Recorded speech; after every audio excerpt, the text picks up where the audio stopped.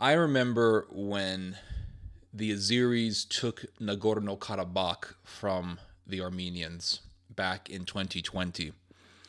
And after that war, we had video footage of war crimes being done by Azeri forces. And there was one video that I saw that still sticks to my mind. And I was at the store today. I was buying some gardening stuff, and it popped up in my head. You know, when you see something disturbing, it just never goes away from your memory. It just sticks to your memory. It just doesn't go away. It's just lurking about, and it can just pop up, right? Just pop up randomly. This was one of those things. It's still stuck in my memory.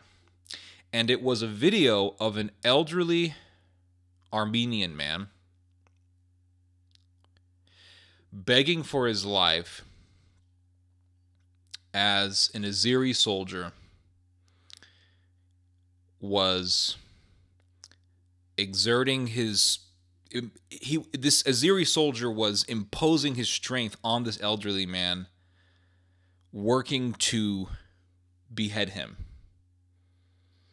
And this elderly man, he had to have been in his late 70s.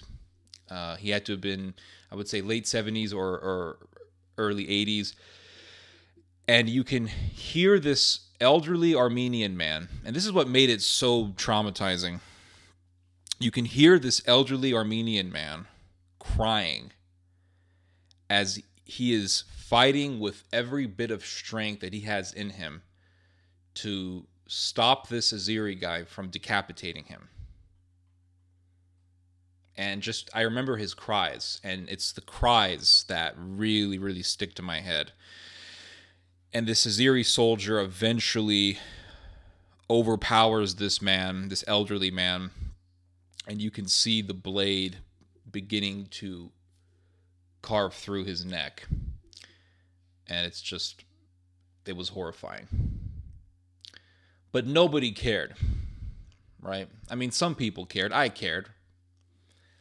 But in the international realm, in the realm of NATO, let's just put it that way, nobody really cared. Nobody really gave a damn about the war crimes being done by the Azeris, because the Azeris are our guys. They are a major ally for NATO. They are an ally that NATO uses as a proxy against the Iranians. And so the Armenians, and it's not complicated, right? This is how it works. The Armenians are allies with the Iranians. The Azeris hate the Armenians. So we use the Azeris to kill the Armenians because we want to weaken an ally of Iran, and therefore ultimately an ally of Russia. And that's how this whole thing works. It doesn't matter if the Azeris are Islamic fundamentalists or if they're horrific racist who love and revere Adolf Hitler. None of that matters, right? Even the Israelis side with the Azeris against the Armenians. And today I was reading about attacks on Armenians in Israel. And I'm surprised that actually I'm not surprised, but this is not a major international story, right? This is mainly something that's talked about in Israeli news, like Haaretz, these types of Israeli publications. This has not become a major story. It's not a story that is gaining tremendous amounts of attention, but there have been an increase in attacks on Armenians. And attacks against Christians in Israel have increased tremendously this year, especially against ethnic Armenians in Israel. And this morning I was reading about how an Armenian priest said that since January of this year, he has been spat on about 90 times. And there was another story that I read today in which a gang of Jewish extremists attacked an Armenian restaurant. And they were hitting the windows with chairs. They were doing all sorts of property destruction. They were throwing chairs, and they were screaming, "Death to Arabs, death to Christians." You see, for many decades, American Christians, specifically really primarily American evangelical Christians, because Catholics sympathize more with the Palestinians than they do with the Israelis,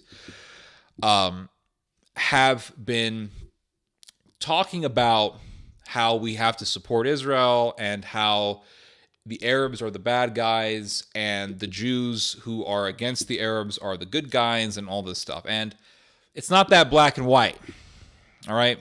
It's not that black and white. Yes, they are Palestinians who are very bad people. You have Palestinian terrorists. Absolutely. They have been there for decades. They have killed a lot of Israelis. Absolutely. This is a fact. PLO, Hamas, bad people, mafia, very bad people. Yasser Arafat was a thug. My father was a member of the PLO. I know about the PLO. It's like the IRA of the Middle East. Trust me, I understand. At the same time, you have people who talk about how bad the Arabs are, but they themselves are racist. They themselves are far-right lunatics. And the Jewish extremists who scream death to Arabs will also scream death to Christians. And this is what a lot of evangelical Christians are missing. Now, the whole pro-Israel thing, and this is just a side note, but I need to say this because it definitely connects with this whole subject.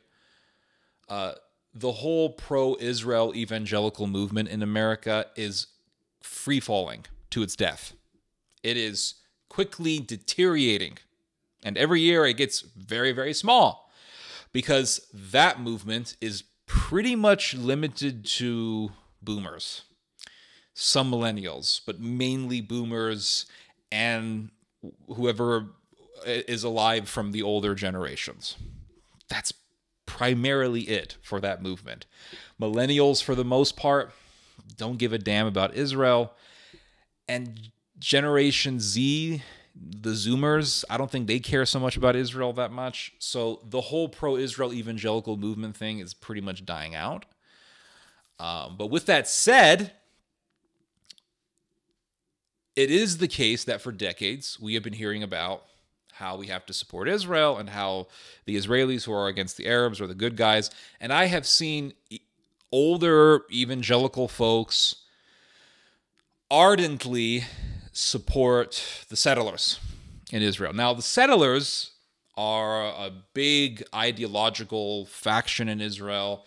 These are Jewish people who live within Palestinian territories, and they live within their own gated communities, which are Jewish enclaves, and they are heavily guarded.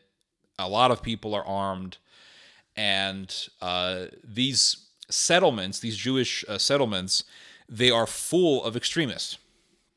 Not all of them. Some of them are like hipsters. I've seen some of them. They're like Jewish hippies. But a lot of them are extremists. A lot of them are racist. A lot of them are far-right lunatics.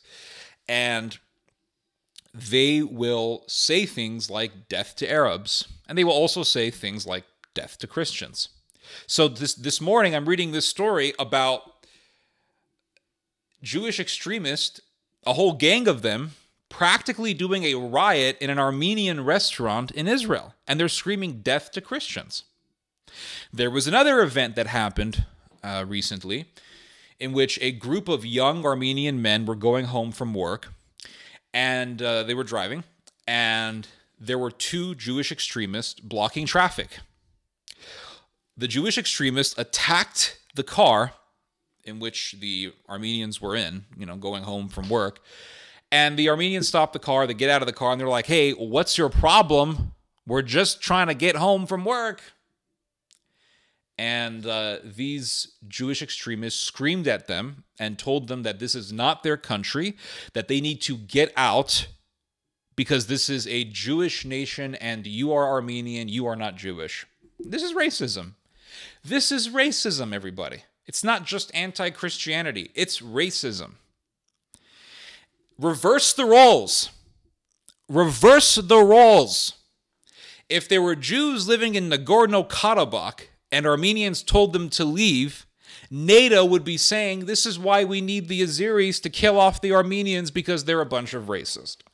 Reverse the roles. If I told a bunch of Orthodox Jews in Brooklyn to get out of America and leave to Israel, they would say that I'm anti-Semitic. And you know what? They would be right. But when it comes to racism against Armenians in Israel, not a lot of people are talking about this. Not a lot of people are speaking up on this. And for how long have we been hearing about the far right? We've been hearing about the far right in Poland, the far right in America, the far right in Britain, the far right in Germany, the far right in Hungary, the far right in Romania, the far right in Bulgaria, the far right in Russia, the far right in... Name your country. We've been hearing about this. Not so much on the far right in Israel. And it's anti-Christian. And they say death to Christians and death to Arabs. And so the people who hate Arabs, they also hate Christians. It's not like, oh yeah, they're against the Arabs, they're the good. No, they hate Christians. But by the way, hatred toward Arabs isn't good. That's not a good thing. It's like, well, they just hate the Arabs, so they get a pass. Like, no. These are far-right lunatics, everyone. This is the far right in Israel. Now there's this whole thing about the state, specifically speaking, the Netanyahu regime in Israel, reducing the power of the Supreme Court or the highest court in Israel to basically just a symbolic institution. There's a reason for this, and this is why there has been so much turbulency in Israel. It's because you have the Orthodox lunatics in Israel, the fanatics, who want to remove the Supreme Court because they have all of this influence in the Knesset, in the Israeli parliament. And so if they want to impose Jewish Sharia law, they can do it if the Supreme Court isn't there. Because when they try to impose halakhic law, the Supreme Court strikes it down. So how are they going to create their Jewish theocracy, their Jewish Sharia state, if the Supreme Court isn't there? They have to get rid of it because it's the biggest hindrance to their utopian vision of a Jewish theocratic state. An example, and this has been going on for a number of years now. Back in 2020, the Orthodox Jewish political faction in Israel wanted to make it law that hospitals would have kosher police within their buildings to search the bags of visitors to see if they had any sort of non-kosher or leavened products during Passover. So let's say it's Passover and your grandfather's in the hospital and you want to give him some dinner. You want to have a dinner with your grandpa while he's in the hospital, make him feel like he's not alone, give him some company. So you go to the hospital and you have a bag with some bread and some sardines, some cheese, wine, whatever.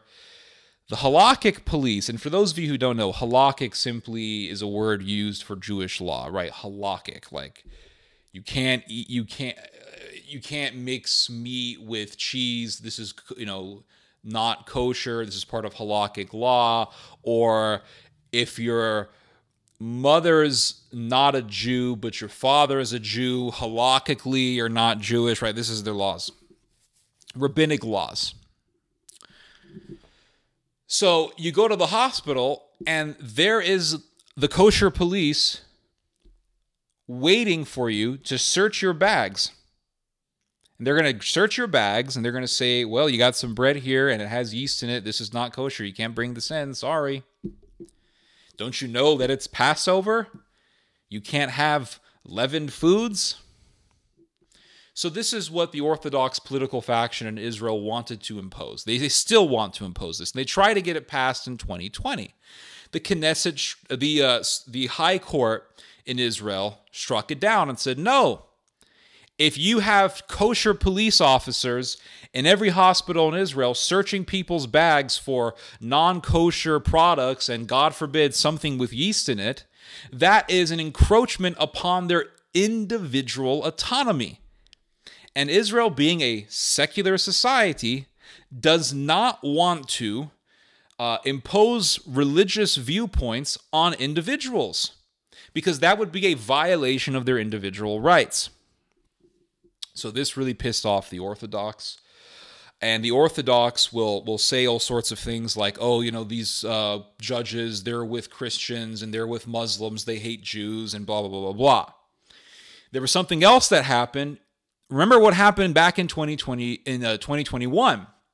In 2021, the Jews had, the Orthodox Jews had this huge festival to celebrate. And they have this festival every year where they celebrate the end of a plague that killed like 24,000 followers of Rabbi Akiva. So there's a very famous rabbi in Jewish history. His name is Rabbi Akiva. And he had all these thousands of students who were killed by a plague. And the plague eventually ended. So every year, the Orthodox Jews will celebrate the end of this plague. So they had this huge celebration. And they literally stampeded each other. And dozens of people were killed. And these people, they didn't have the self-control to sit there and say, wait a second, guys, we're literally trampling over our own people to death. What the hell are we doing? This is crazy. No, they just kept on going, like the zebras in the Lion King. They just kept on going, and dozens upon dozens of people were killed. And instead of saying, hey, we went crazy there, we didn't have any self-control, we didn't think to ourselves, wait a second, you know, a little bit of introspection, like, hey, we're literally stepping on each other, let's stop. No, they blamed it on the Israeli government. They said it's the Israeli government's fault for some reason. So the Israeli government basically said, okay, since you're blaming us, you need a little bit of help, we're going to help you guys out. For your next big festival, you guys can't do it, right? We're going to cancel. In fact, we're going to prohibit your next big festival. We're not going to allow you to do it. And in Israel, there is another big festival that Orthodox Jews will celebrate. It's the festival celebrating a guy named Baba Sali. Baba Sali was a very famous Moroccan Kabbalist. They say that he had some sort of power to do miracles. He was a miracle worker. He was basically a Jewish wizard. And every year they celebrate this guy. He was from Morocco. He was a genius with the Kabbalah. He knew spells, whatever, I don't know. And he was a Jewish occultist. And so they celebrate him every year. They'll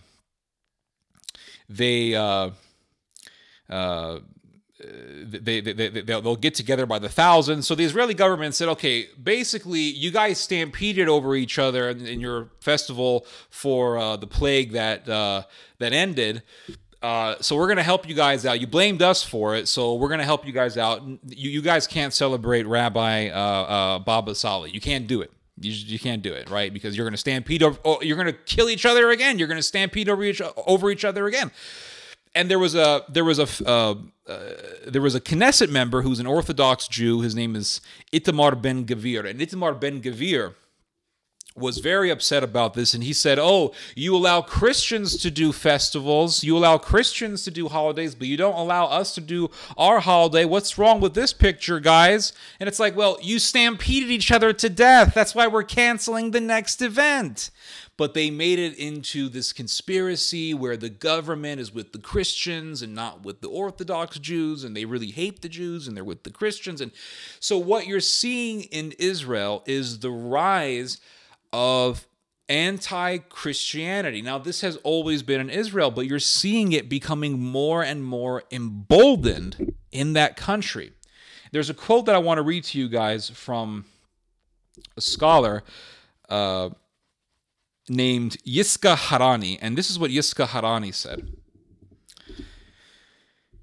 Yiska Harani said, there is an increase not only in numbers, but also in the daring.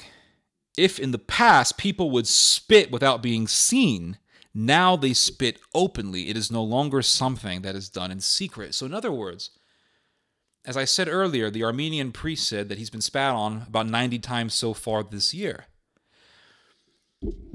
When a Jewish extremist wanted to spit on a Christian, he would sort of do it in a moment when he wasn't going to be seen by a whole lot of people.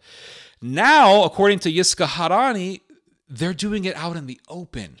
They don't care how many people see them. In other words, there is no shame. They are being emboldened. They're being emboldened. And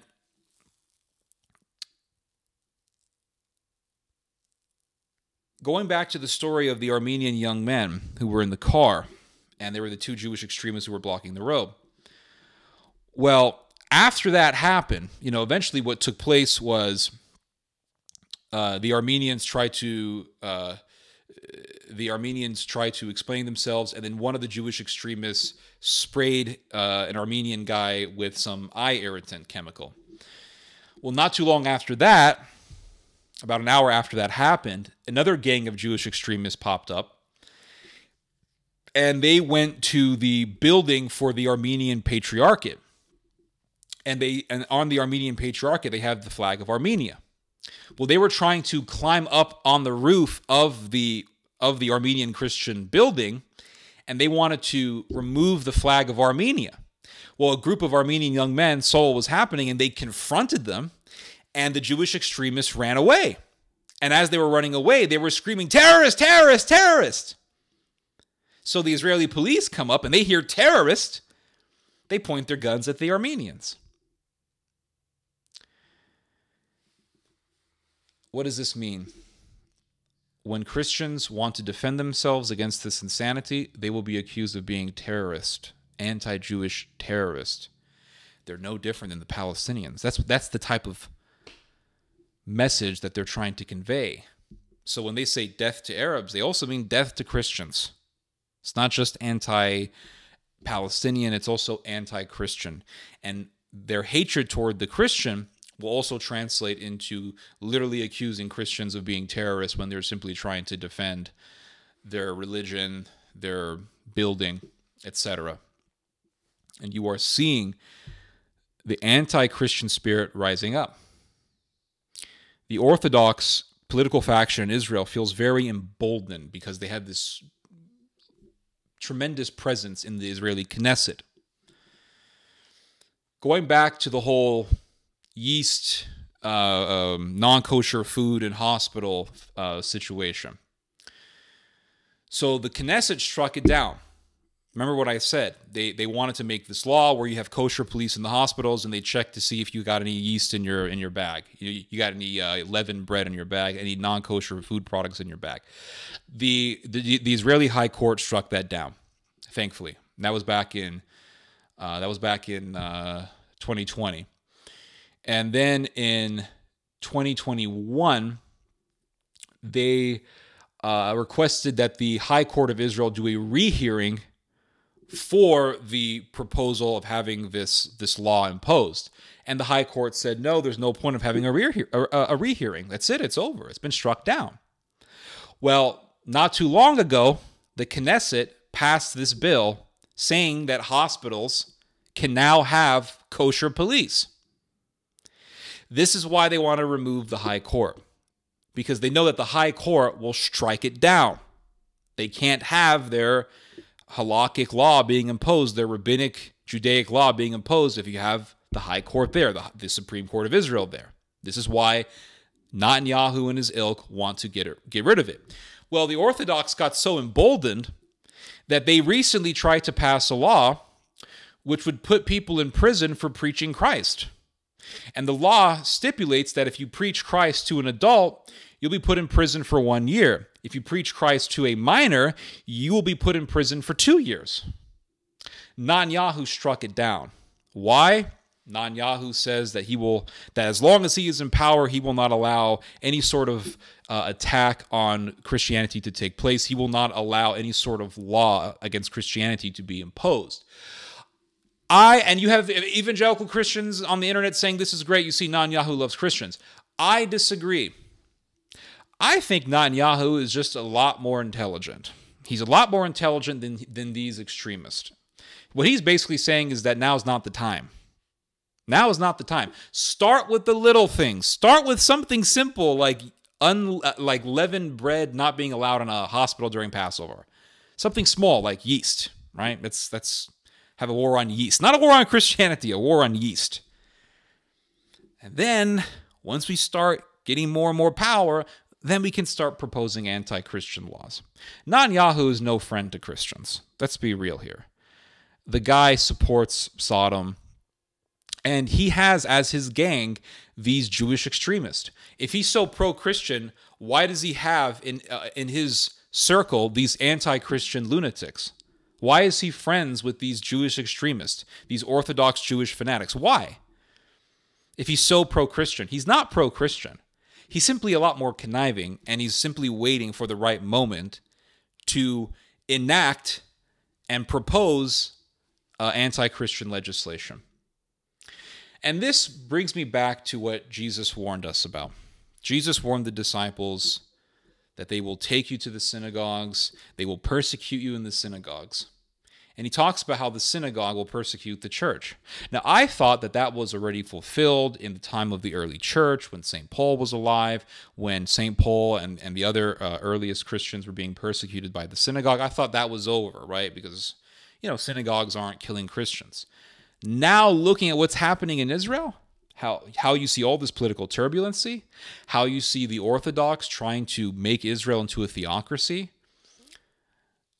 I believe that this is going to be further fulfilled in the future.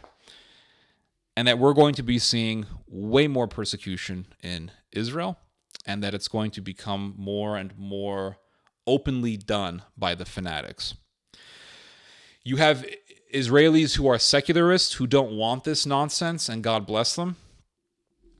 Those people are deemed as enemies by the extremists. So it's not just Jew versus Christian, it's Jew versus Jewish people who are decent, who don't want this nonsense. Kind of like the KLA in Kosovo murdered a lot of Albanians because they wanted no part in their thuggery and in their anti-Serb fanaticism. There are plenty of Israelis, and I would argue that probably the majority of Israelis want none of this nonsense. But the Orthodox political faction is big enough and strong enough to be dangerous. And so Israel is in a state where it's so polarized. It's such a divided society that I believe that in the future, Israel is going to have a civil war, just like it did in the time of Josephus. It wasn't just the Jews fighting the Romans in ancient times. And we talk about Masada and all this. And we speak of the Roman-Jewish war as if it was just Jews versus Romans. And for the most part, it was literally Jews killing Jews. It was Jews fighting Jews. The Jews who said, hey, we have no issue with Rome. Let's not have a war with the Romans. And it was the Jews who wanted a war with Rome. And the violence was horrendous. The violence that was done by the anti-Jewish faction against the people who were really indifferent to Rome was absolutely horrendous. Jews who were pro-Rome were butchered. They were massacred by the thousands. These fanatics would literally go door to door and murder their fellow Jews. And I think that such an historical reality could actually manifest itself again, because Israel is such a polarized society, and you have these fanatics who hate Christians and they hate Palestinians, and then you have the Israelis who are decent people and they say we have no problem with Christians, we have no problem with Palestinians, and so the fanatics are going to tell the regular Israelis that they are traitors and that they hate Jews and that they're with Jesus. And I wouldn't doubt that this is going to be a time in which you will see significant conversions from Judaism or from atheism, because a lot of these Israelis are atheists, to Christianity. I wouldn't doubt that this will happen in the future. The future is going to be so shocking, guys. We think it's all just going to be Jew versus Arab, and I think that's all wrong. I think in the future, yes, you're going to be seeing Jew versus Palestinian, but it's also going to be Jew versus Jew, and you are already seeing the polarization really, really spring out in front of our eyes. You're already seeing the manifestation of this rage and this animosity between Jews really, really show itself. And you're seeing this viciousness against Christians, against Armenians, just boldly showing itself, boldly presenting itself, exposing itself. It's right there, guys. It's right there. And that hatred is so disturbing. And it's that very hatred that was expressed on Mount Golgotha when Jesus, the Messiah of the Jews, was nailed onto a cross. And the Jews said, if he is really the Messiah, then let him free himself. Let him save himself. He said that he was the Messiah. Let him save himself. That very hatred that screams, crucify him, crucify him. That very hatred that wanted to put St. Paul to death, it's still alive. That very hatred that rejected the Logos, the wisdom of God. St. Paul calls Jesus Christ the wisdom of God. He is the mind of God. He is the thought of God. In the beginning was the Word. In the beginning was the Logos. In the beginning was the thought of God. The very hatred that rejected the thought of God is still amongst us. And that rejection of the Logos, that rejection of thought, that rejection of God's wisdom has led to this chaos that we see, this insanity that we see. Anyway, you guys just heard some theology. God bless.